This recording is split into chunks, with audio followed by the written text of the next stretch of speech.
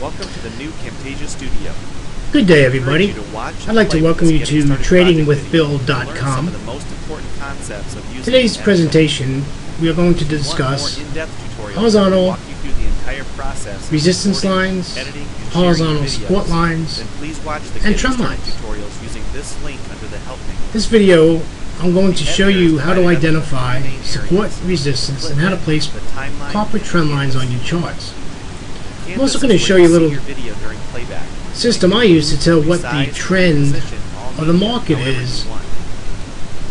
A quick way to see what the trend is without having to go through a lot of stuff. It's very, very easy. So let's get started. The first thing we want to do is, this is a 15-minute chart of the New Zealand dollar, Japanese yen. Let's ignore the time frame. We can say this is a daily chart, we can say this is a 5-hour chart, we can say this is a 2-hour chart, whatever the situation may be. In my personal trading,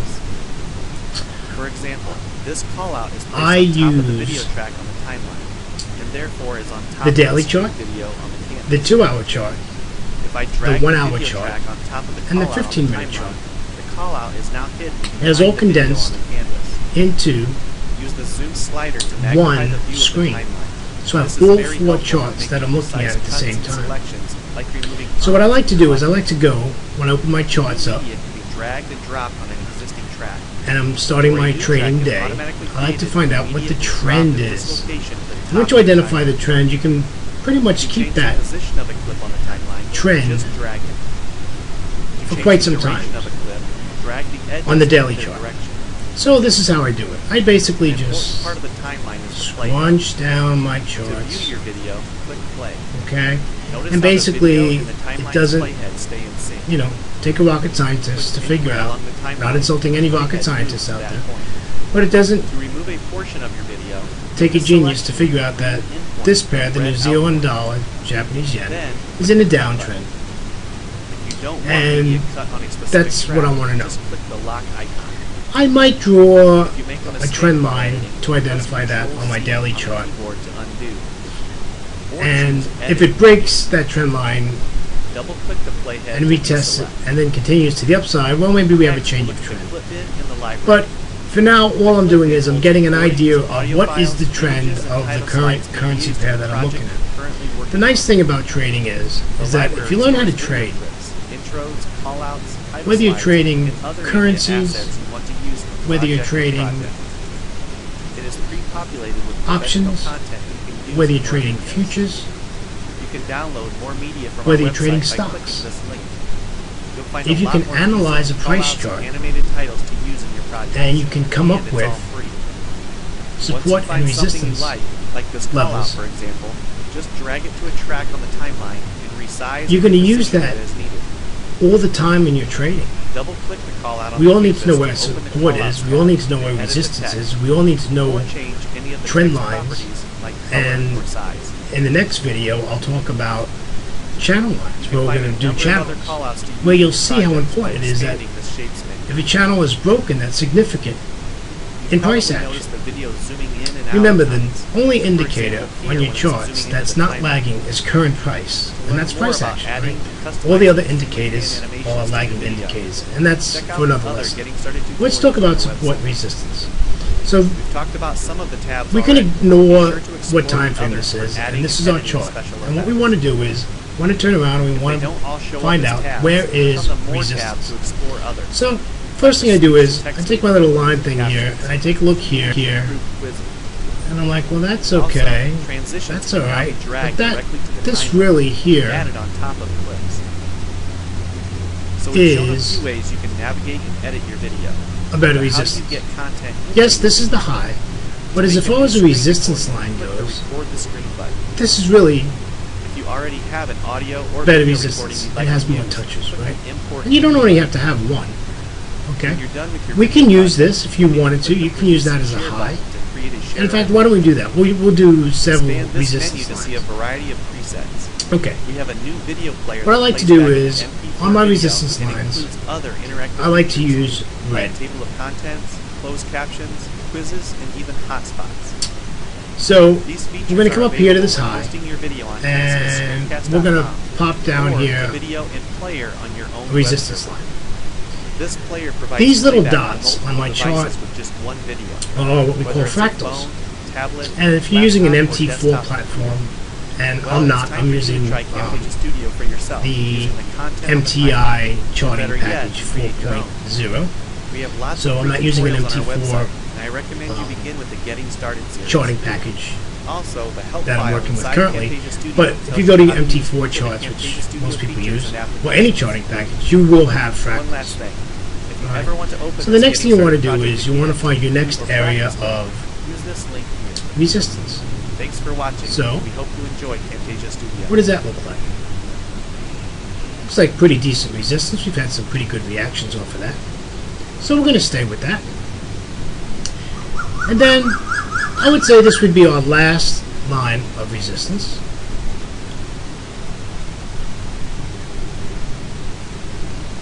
I would say that's a good resistance line.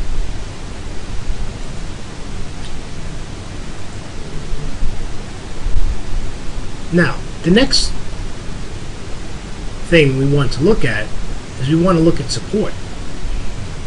And we have some support levels in here. In fact, I think what we're going to do is we're going to move this line up. Let's move this line up. This way I can give you more examples. And what we're going to do is we're going to change this color because my support lines are in green. So let's use green. And let's get some support lines. So if you took this here, not bad. And we'll take this here. That's another area of support.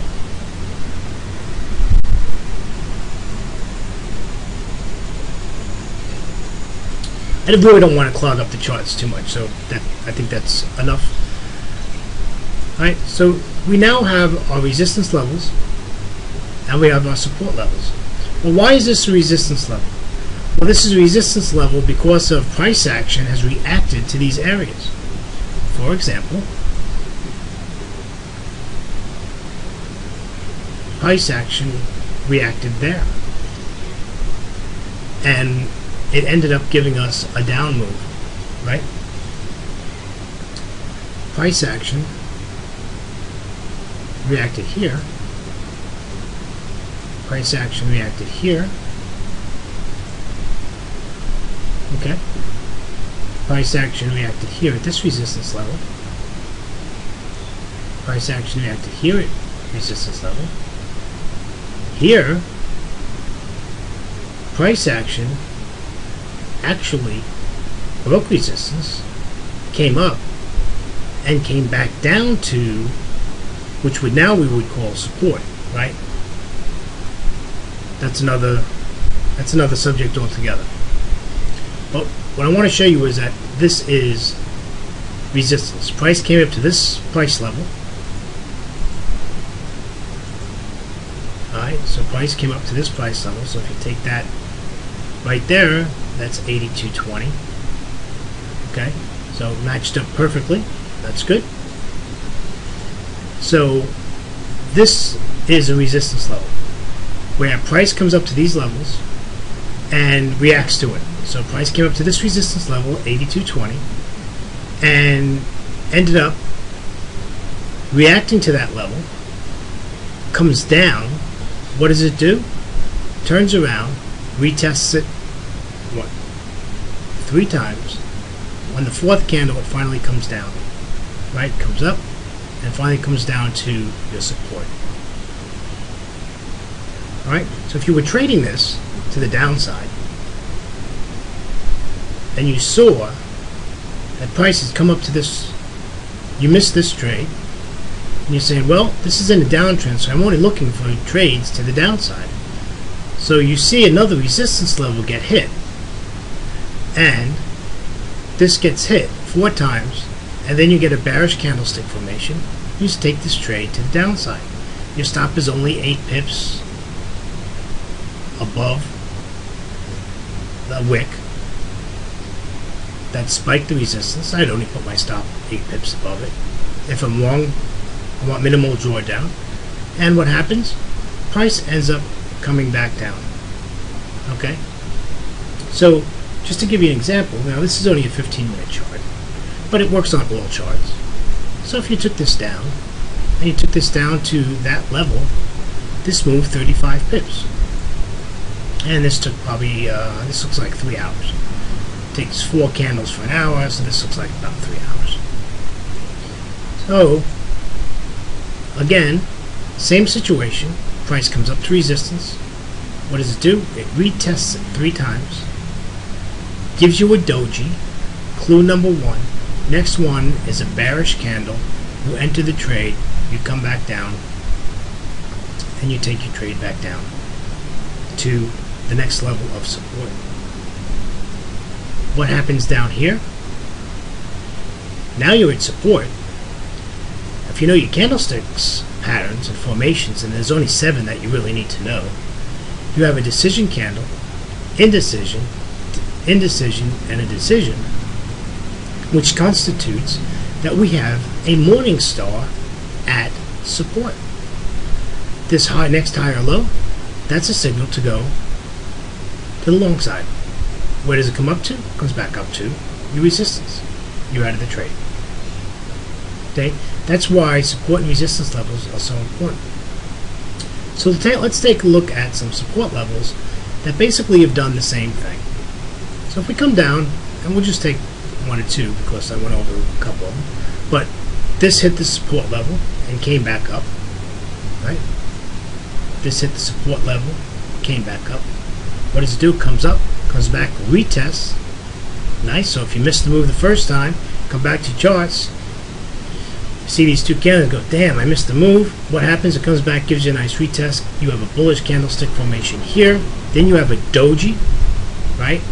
And then you have a nice red candle to the downside. You enter the trade, and away you go. Where does it come to? Your next level of support. What happens at the next level of support? Price comes up. Doesn't give you a lot of pips. Ends up going sideways because it's a 15-minute chart. And comes back down to support. Breaks your support level here. However, this level of support at 79.93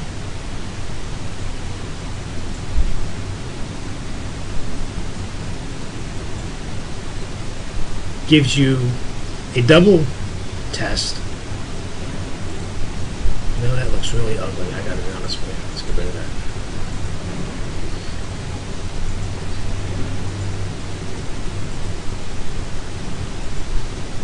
So what we'll do is we'll just say that we'll just put them together. Hit your area of support again. What does it do? Price comes up, breaks through your, now this comes resistance, breaks through it, comes back down, goes sideways, right? Goes into convergence mode, goes sideways, takes a breather, typical price action, right? What does it do? Breaks down to the downside. If you took the trade, you didn't get a lot of pips. What does it do? It comes back down and retests the same level of support. What do you have here? Again, you have a morning star. Decision candle, indecision, decision. This thing takes off. And this is what you were waiting for. You were patient. You didn't jump into trades here. You were patient. These lines were on your chart when you started your trading. This ends up moving up, breaks your, these are now resistance levels, comes back up, and you end up with 127 pips. This is on a 15-minute chart. This is only about, this is probably about 4 hours, 4.5 hours. Okay, so this actually worked. Okay, so that's why support and resistance levels are so important. The other point I want to make to you is that you want to make sure that when you're looking at support and resistance, that you always look to the left side of the chart.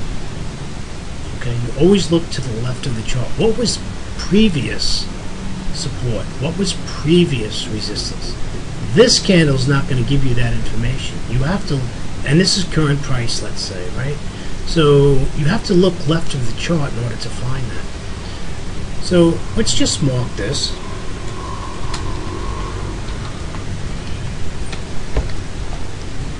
We're just going to mark these. Alright.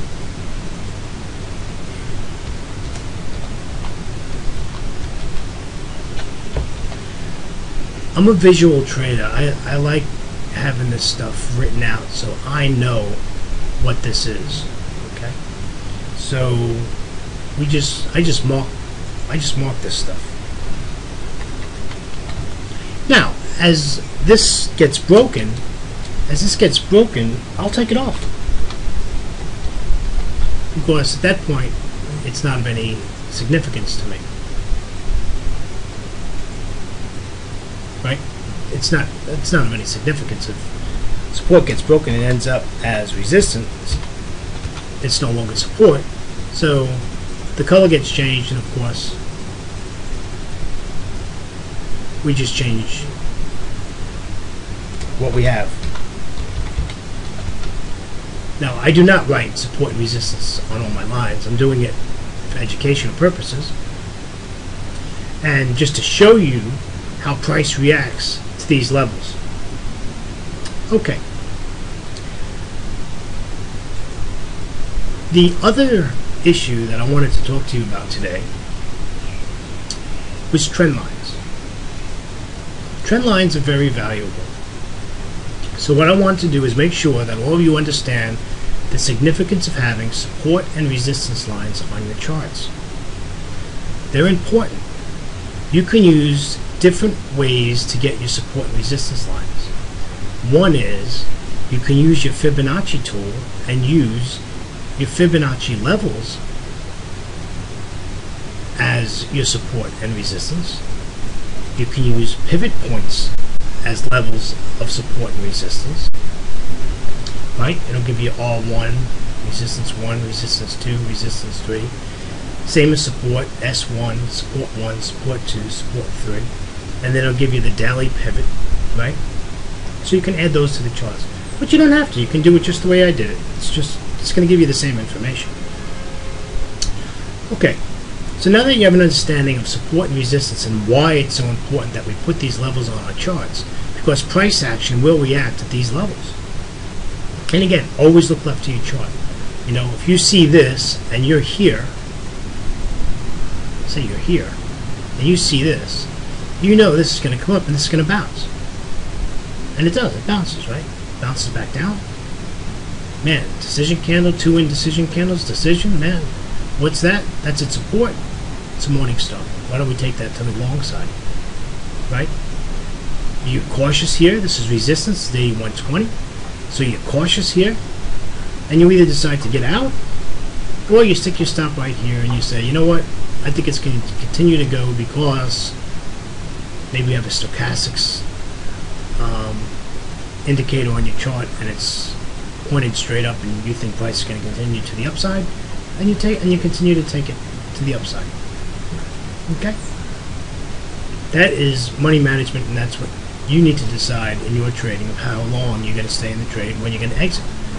Me, I'd probably just go to break even, and if it breaks it, right, go to break even. I'm already break even, so if it breaks resistance, take it up. Once it breaks resistance and I see a blue candle, I'll probably get out, at least the second one.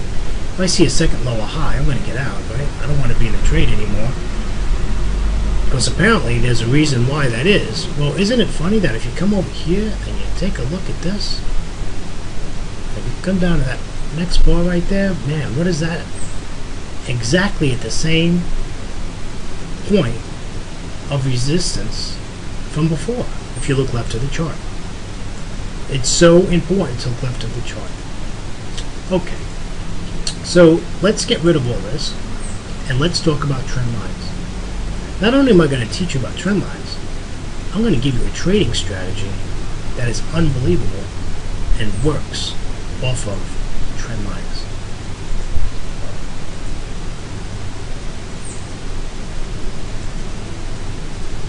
Okay, so we know that this pair from the daily chart is in a downtrend. Okay. However, in our current chart, so if we were going to take this and say this was a daily chart, we would actually place ourselves a trend line, and I would take this down, right, to there. This is a down trend line, okay? And then I get an aggressive trend line, and I take that down to here, okay? And what this does is, this is showing me that I'm in a downtrend. I place my trend line, and I color code my trend lines for different time frames. So if you see a magenta line on my charts, I know that's a daily time frame. If you see a dark teal trend line on my charts, you know that's a 2-hour chart. If you see a black trend line on my chart, you know that's a 1-hour chart. And if you see a teal trend line, you know that is a 15-minute chart. So we know that this is in a downtrend. So look at this strategy, guys. What you're looking for is you're looking for 3 higher lows. Okay, 3 higher lows. So there's 1, 2, and 3. Right? Why don't you come out here, bring this trend line like that. Okay? Price closes below the trend line. You can enter on this candle. Your stop's going to go like here, maybe 8 pips above that wick. Not going to give it a lot of room, right? We don't want to put a lot of drawdown here. It's either going to work or it's not, right? Price come down. What does it do? Turns around and retests this trend line. Not to the pip, but close enough. Really, you can actually put another trend line there. But anyhow, ends up coming down, and you end up with so many pips. Whether it's an hourly chart or 2-hour chart. But say you went to this here, and you came down, and you made 32 pips off of what we call a counter trend line in a downtrend. So the trend line is to the upside, but the trend is down. Okay? So let's look at another one. Now we can look at one, and I'll show you when that doesn't work. Right? It doesn't always work. Right? Here's when, whoops, the trend line tool. Okay? Yeah, let's look at this one. 3 higher lows. Put our trend line up here. Right? What happens? Comes down. I don't get in on the first candle myself. Some people use this strategy. As soon as it breaks the trend line, they get in. I wait and wait and wait and wait. But I probably would have gotten in here. I probably would have entered here. So I probably would have made no pips and would have gotten out. Break even. Of course, as soon as I saw this higher low, and I see a decision, indecision, decision candle, I'm not going to take a loss. I'm going to get out. Right? What happens? Price continues to go up. Go sideways. This one, you never got an entry here. If you dig this one to the upside, okay, you really never got into this trade. Yeah, it broke it, but it's in a sideways price action, right? What happens? It comes up to your original trend line that you placed up here. So this one, there's no trade, right? Everybody understand? There's no trade. So we come over here, we do the same thing. Boom. There's our signal, and here's our entry. Price comes down. I see tweezers. I see price action showing weakness, and then I see a higher low. So I am out of the trade here. Okay? So it's a nice, quick little strategy that works. Basically, if you would have taken that trade, and say you would have been aggressive like that, that was 48 pips. What was the other one? 28 pips. This is all on the same day. Well, I'll take 60 to 70 pips every day, any day, off a simple little strategy. Okay? And this is on a 15-minute time frame. Okay. So I'm going to delete all of these. And let's talk about using trend lines. When you draw a trend line, always remember that there is a aggressive trend line and there's a I didn't want to do that. There's a non-aggressive trend line. I like, this is really a bad example, but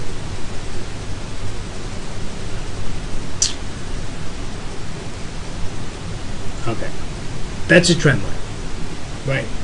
I like a 3-touch trend line. 1, 2, 3. We can ignore the rest of these. Let's say these didn't happen yet, but this is a trend line.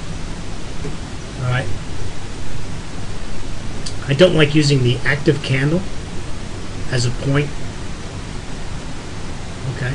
I want my 3 touches and not including the active candle. So really, this looks like this is going to break this trend line on this pair. And I'm recording this on a Sunday, so of course the markets are closed. So, you know, this is a possible entry here to the downside to continue the trend of the New Zealand. Well, fortunately, I can see what happens here. Because we're not at current market price. Oh, what happened there? What happened to my trend line? Oh, maybe I can't do that, huh? Wow, I lost my trend line and everything, didn't I, guys?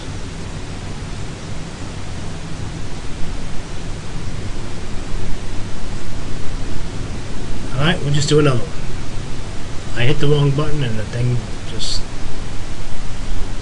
What you do is you bring your trend line out. What you want to do is you want the first touch. Alright, we're going to extend this to infinity. Okay? And then here is your aggressive trend line. So most of the time you're going to get 2 trend lines. Remember, we've determined that this is a bullish pair, so this could be just be a retrace. Right? And then we're looking to take this to the short side. So you want 3 touch trend lines. If you wanted to box this in, it's so much easier just to do that.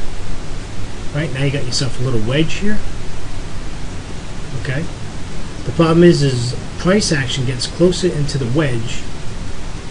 What happens is the breakout is going to be smaller than if the breakout was here. If it comes to here, the breakout might come to the downside and then come back up into the wedge itself as it comes to the apex of this here. Okay. I hope you got something out of it.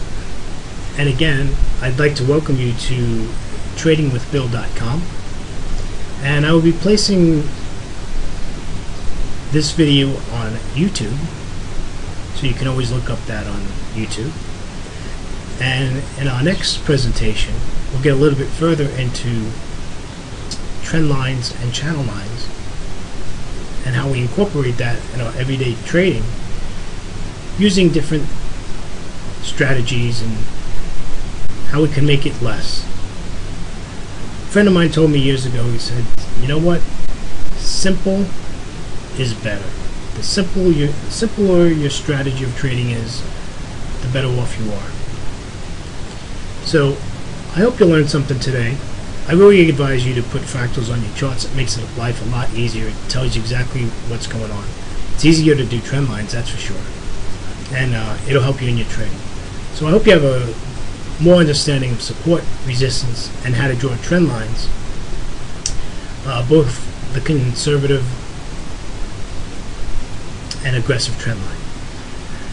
I'd like to thank you very much for joining me, and I'll see you in the next video with tradingwithbill.com. Thank you so much, folks, and have a great day. Bye-bye.